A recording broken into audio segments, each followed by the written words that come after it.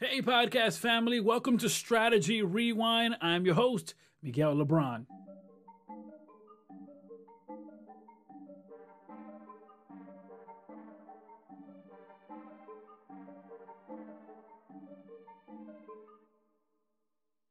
The biggest question we have to answer is how do goal-oriented people accomplish their breakthrough moment? And that is exactly what Strategy Rewind focuses on. Stick around as we jump into tactics and strategy to help you have a breakthrough moment. Your current position does not dictate your future. Your attitude does that. Your attitude and my attitude is what dictates if our dreams become a reality or if they only come alive when our eyes are shut. Today, I want to share with you a full conversation I had with Chef Wilfredo Arguinzoni, who started his journey working at McDonald's, then worked at a food court, and now owns a restaurant. He's a local chef here in Rochester, New York, but I want to highlight this conversation. In it, there are some golden gems and actionable steps that you can apply, that I can apply, that we can all apply to have our breakthrough moment and make sure that our dreams come alive. I'm sitting here with Chef Wilfredo Arguinzoni. Hey, everyone. I'm so excited that you would be part of the podcast here today. For those who aren't familiar with the work you're doing, let them know about yourself. I'm a co-owner right now of Palermo's Market, downtown Rochester in the Merc on Main. Other partners are my brother and his wife, Ramon and Erica Arguinzoni. We do what we love. We make food. We make people happy. We have great customer service. And we just go day by day and just enjoying what we do and just a blessing what we're able to do every day. Now, your journey is a powerful one with regards to those who are not following Chef Fredo on Instagram. Go do it right now. Not only are you going to be starving and drooling, but it's an amazing story that you share there. One of which is the story of how you started off working at McDonald's and you managed to keep your dreams alive. For those who haven't read that story that you published, let them know about that journey. So I worked at McDonald's for about 15 years in total, separate, not all at once. There was two different big chunks and then a break in between. My love for food came from growing up. I'm part Puerto Rican, part Italian. I have some mixed cultures. Grew up around different cultures, different island folks. So I got to learn about a bunch of different things as a young child. I worked with my mom, my dad in the kitchen a lot. We used to make like a bunch of Spanish cuisines, pasteles, acapullas, flan, boudin. I mean, you name it, we were making it, we would sell it. So we used to have a stand at the market. We started there. So it just became a part of me. And as I got older, my dream was always to like run a restaurant, own a restaurant, be a cook. But sometimes, along the way, we forget what we really wanted to be. So, going through life, it's easy to get off track of like what your dream is because you got to make money, you got to pay bills. I mean, you got to eat. So I went to school, graduated from Edison a year early. I was 16. I went to MCC for a while.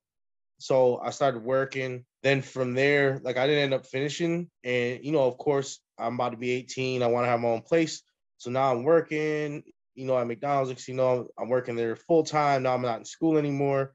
So now, 5 years in, you're like, wow, it was quick. It went from, I'm going to do this for a while. Next thing it's 5 years, I'm been at McDonald's. But one thing always stuck with me from when I was a kid, my mom said, no matter who you think's not watching, just do the best you can and make the best of your situation. So a lot of people don't know is like McDonald's has great systems and great management. Now, we don't see those things often. We just see the bad things, the fights on YouTube and all those things like that. But if you actually work there and you actually take a minute to take somewhat seriousness from it, it's a reason why they're one of the biggest franchises in the world, one of the most successful and most profitable businesses in the world. So what I did was I started learning how to become a manager. And from there, they actually send you to seminars. And these seminars are usually about 3 days. And they're college accredited. So they're such reputable that colleges across the nation give you credits for them. So I did that for about 5 years. But sometimes, along the way, we forget what we really wanted to be. Made a few mistakes, ended up leaving there for a while. And the next you know, you're like, I'm not focusing on what I want to focus on, and I'm losing myself. 10 years later, I'm like, wow, like I really wanted to do restaurant, and I'm not even in the restaurant industry anymore. Like, I'm just trying to make it, I'm just bills are tight, gotta eat. So then I ended up coming back to McDonald's. It was supposed to be temporary again. It was one of those temporary things. And next thing you know, I'm there for a long time. They always got something new. So I just kept learning new things. And then I actually got to a point where I just felt stuck, lost, and I felt like there was no hope anymore. And, I'm sure a lot of people have felt that way in their jobs, or like, I hate this. Why am I here? Like, I don't want to go to work. But, I had a daughter. So it's like, if I don't go to work, she doesn't eat. So I got to be a father. It really got depressing to a point where it's like, I don't want to do this anymore. And kind of just got to sit there and just be like, well, I got to start believing in myself, because if I don't, who's going to do it? So like, I want people to know, like, it's not all like everyone hears these stories like, oh, it's so cool I did that, but like, you don't hear about all the downs. I had always a lot of downs. I mean, went through a ton of stuff, mentally, physically, emotionally. I remember one day this one girl who worked for me for a long time, she's like, when did you get so mean? And it really hit me. I was like, wow, like I really lost myself. I really became this like angry, that's why you see that a lot of times. You get grumpy people, like, why are these people so grumpy at work? They didn't expect to be there 15 years, you know what I mean? And so I ended up starting a food cart with my brother. I mean, I changed my life a lot, stopped doing a lot of things. I started reading the good word again, man, and start believing in God. And he really lifted me and my family up. Not just me, like the people around me. I mean, I could really start seeing a change. I mean, I seen a change in me, my brother, my family, my kid. And so we just went from there. I mean, we got together, started a food cart. We used to be on Goodman and Gray Street. I was with my other brother and his girlfriend at the time. I mean, we started making like homemade sausage, burgers, things of that nature. About 15 years prior to this, my brother was working at Palermo's meat and food market on Culver and Norton, and my father was the head butcher there as well.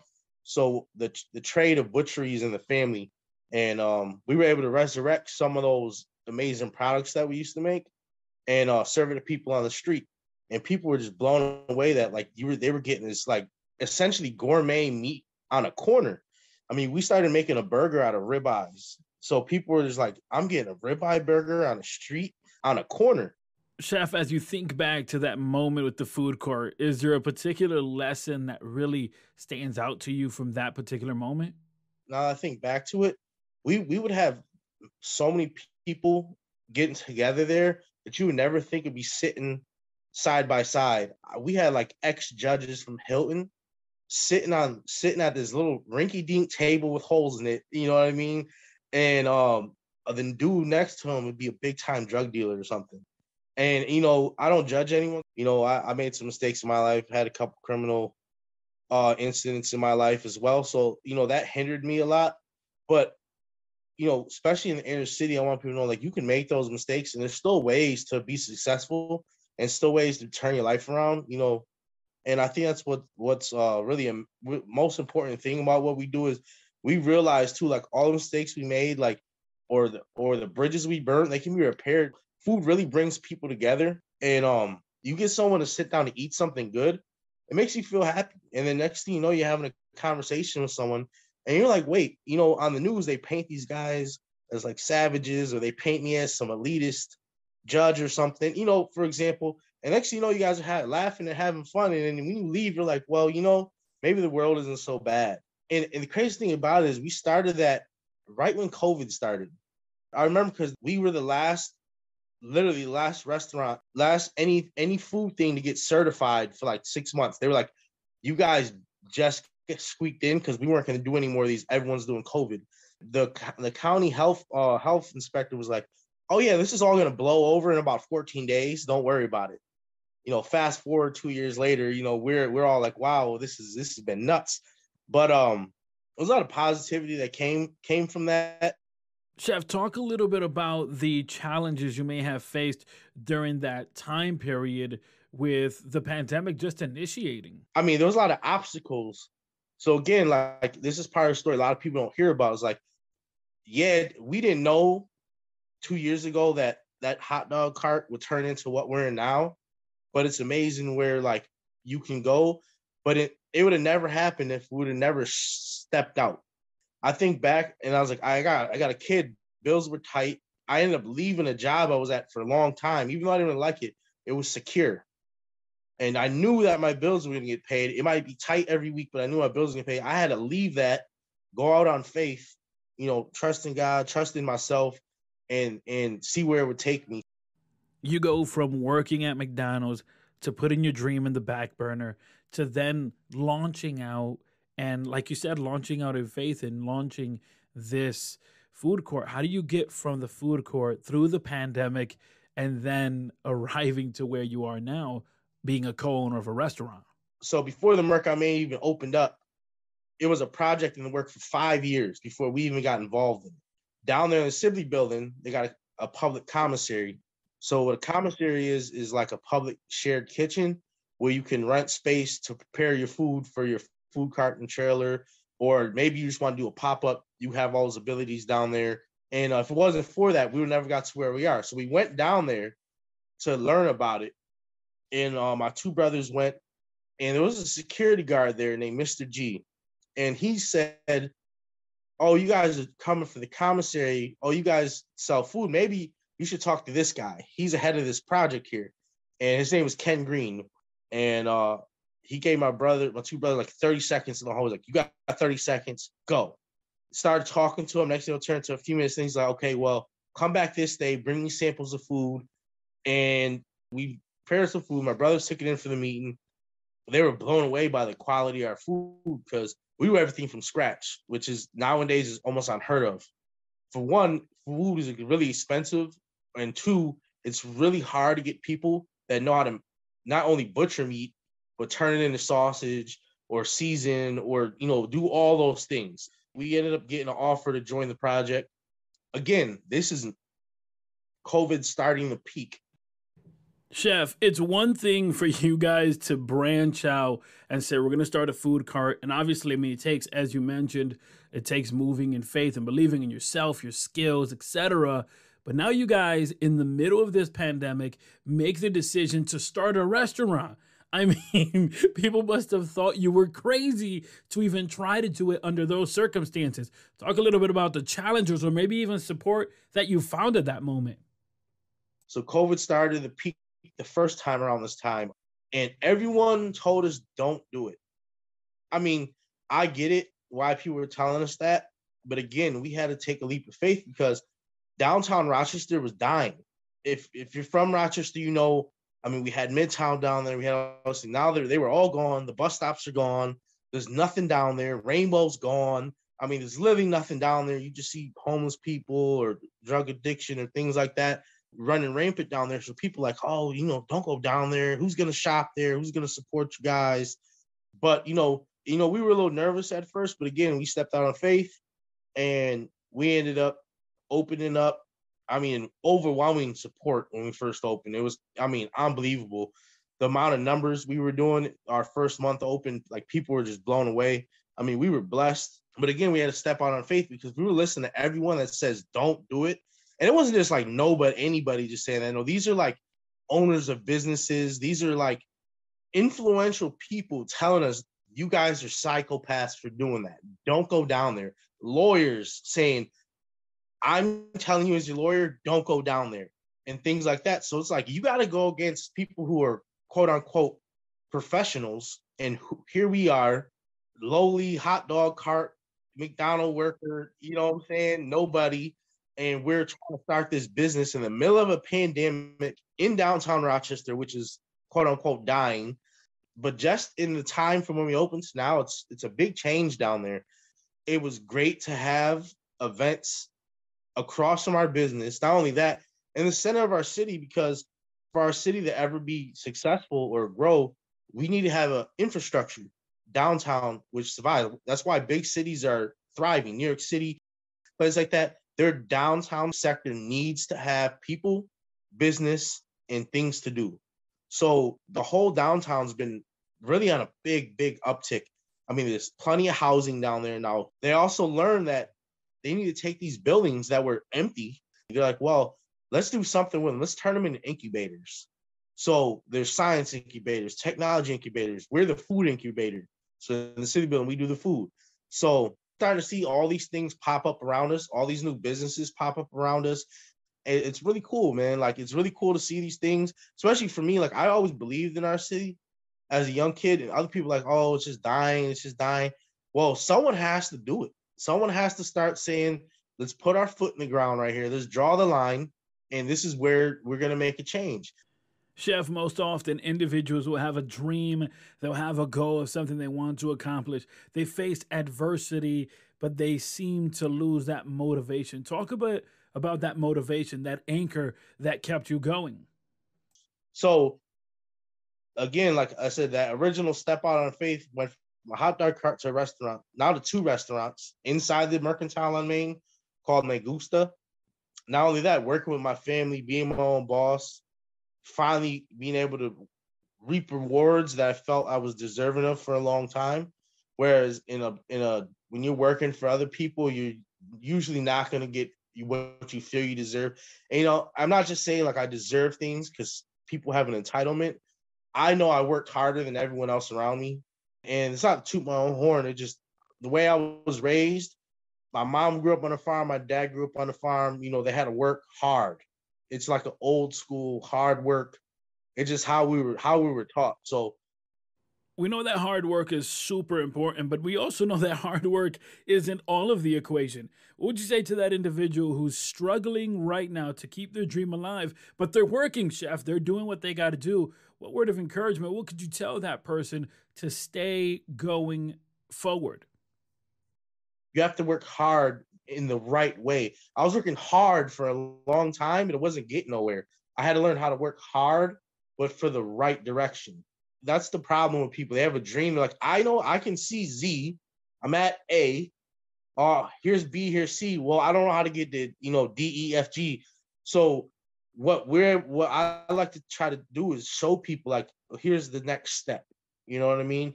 People took the time to do that for us.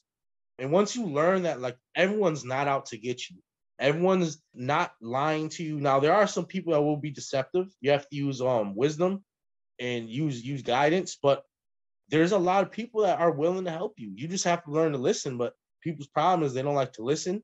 They think they know everything. I know that I've learned a tremendous amount in the past 2 years. I mean, this is what I tell people. It's amazing that some days I've sat down at a table with people who make way less than me and people that make more in a week than I probably ever make in my life. But it's amazing that we can all sit at a table downtown and have these conversations and just have a conversation. You mentioned earlier that when you were working at McDonald's, you went through those training programs and you were a manager and you were leading a team. Now that you're in the position that you are, how much of that plays a factor, or those lessons you learned, how much of that play a factor today? And believe it or not, man, like most of those skills I learned there, I'm actually implementing now. I'm using my advertising, my forecasting with our sales, inventory, breaking down prices, just learning like little things like that over the years at McDonald's. All those things are useful to me now. And I think about it some days, I was like, this is why I had to go through that. I know everyone doesn't believe in God. I do. And I tell you this, you might feel he forgot about you. You might feel like he betrayed you or why you're in this position. You got to go through things to appreciate what he's going to give you. And I went through things for 15 years, hard struggles. I had a lot of fun too, but I mean, some hard times, man. But now I look back and those hard times don't seem like anything because it was all worth it. If I was to close tomorrow, it would be all worth it. You mentioned that journey from being at McDonald's and walking away, but coming back, and that feeling that oftentimes we feel like I got to punch in, I have to go in because there's no other option. But you also mentioned of just keeping that faith alive and keeping that hope alive and maintaining that dream, amongst so many other gems that you've dropped here on what you're saying. But for those who are listening, who are saying, man, I'm in the same boat right now. I'm in the thick of it. I'm in the mud. How do I get out? What are some actionable steps we can give to those individuals who right now maybe it seems dark for them and they're not seeing their dream as a possibility? Like you said, they see A, B, but Z seems too far away. Just to quote Ken Green, this is one of the first things he ever told me when we met. He said, don't put off till tomorrow what you can do today. And I take it to heart now. Like, very serious. I take it very serious. Because some days I'm tired when I leave, man. And we do long days, 14-hour days. And I'm like, I don't want to do anything. But there'll be an email I got to send out, or we got to do a pricing for a catering order or something. Do it and get it out the way. Because if you keep putting it off for tomorrow turns to a month, turns to a year, turns to year 40. You need to have a look in the mirror and realize, what am I doing to stop myself from doing this? And you got to be honest, because a lot of times you're going to lie to yourself. It could be you're wasting money on something you don't need to be wasting money on. It could be, instead of you meeting people or learning or educating yourself about what you want to do, you're watching TikTok or etc., things of that nature. So like, just say you wanted to be an artist. So instead of learning new techniques, you're doing everything else. And, you're not being proactive in yourself. Everyone has a different path, but that's how you get stuck in the mud. You know what I mean? So that's probably the first two things I would say. The next thing I would say is look into people who are in that position already and see what you can learn from them. And be humble. Like, you gotta be humble. I think back to some of my teachers I had, and I was telling him, I know. He's like, no, you need to be humble. You need to listen. My dad would say the same thing, like, what are you going so fast for? Slow down and listen, look around. You know what I mean? And now that I'm in the position I am, it's very true. Like, you can learn a lot just from staying quiet or just from paying attention. Someone did it before you or something similar, and they found a way to do it. So you got to find a way to replicate it. And if you can't replicate it exactly, you need to find a way to do it a little different. And there's nothing wrong with that either. The other thing I would say is just, honestly, man, you need to trust in God and trust that He's going to take you to the right spot. And when you're in a position where you feel like He's left you, He's not. He's just getting you ready for something else. And sometimes it's things He wants that He doesn't want you to have at that time, or maybe He has a different, bigger, better plan for you. It's an inspiring story. It's an awesome story. And I think, it's a relatable story. Like you said, oftentimes people see, oh, he owns a restaurant, or the person is on this particular position. Yeah, but there was a journey there that can't be denied. But as you mentioned, within that journey, there are some steps, some actionable steps that we can all take to have that breakthrough moment. And you're doing some awesome things with your restaurant and at downtown here in Rochester, New York. For those who want to get connected with you and try out your amazing food, how could they do so? Step one, you can come down to the restaurant in the Sibley Building, 240 East Main Street, right on the corner of East Main and Clinton, across from the transit. The other thing you could do, you could check us out, Palermo's Market, on Instagram or Facebook, or you could follow us at Me Gusta on Instagram or Me Gusta Caribbean Cuisine on Facebook. My personal tag is chef_Fredo 585 on Instagram, or Wilfredo Arguinzoni on Facebook. For anyone looking to get into the restaurant industry, or maybe you're doing something now, you want to take a step towards getting it like official, I would definitely check out the Rochester Commissary. You can check them out on rochestercommissary.org, or just Google Rock Commissary. It should pop up. That's, again, a public shared kitchen for people who are looking to just rent space, maybe for your food truck, or you're looking to take that next step in your business, again, which I think is great. They help you get, certified through the health department. They have connections that'll take you a lot longer, different ways. They help you get legitimate.